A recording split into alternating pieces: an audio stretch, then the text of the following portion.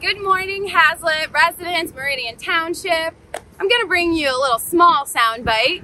A couple months ago, I did the Meridian Talks Development Haslett series, which includes information about development happening in our region.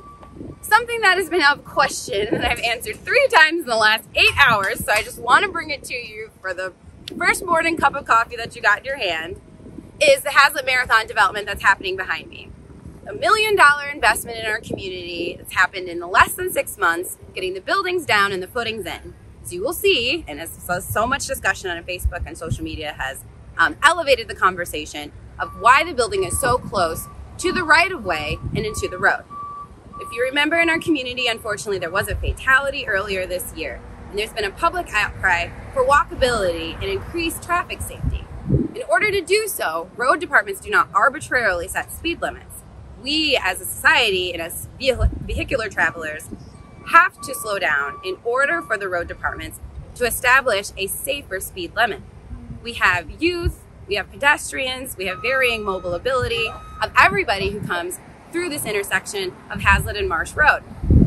Reducing the sight lines for vehicular travelers encourages them to slow down. If they slow down, the intersection is safer for everybody, including those travelers, and we can still have efficient travel.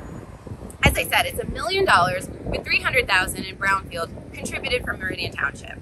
The building will essentially encompass the same elements, still having the automobile and mechanical elements that will allow you to get your vehicle serviced, as well as having the pumps in the back, which are closer to Blondie's, instead of up front, closer to the road. It'll make it more efficient for people to get in and out and service for their vehicles, and increases the walkability of the general region. Now, anybody can be serviced at this convenience station, whether they need to get gas or not.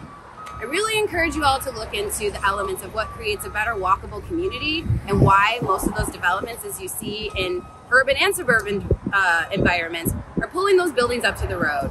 They are increasing the windows and making sure that you can see through so that it's a safe building, but it's also encouraging us to take a look at what we are doing as travelers and how we can all be in the same space, whether you're walking, biking, or you're using wheels to get where you need to go. If you have any more questions about the development, I can be reached at clark@meridian.mi.us.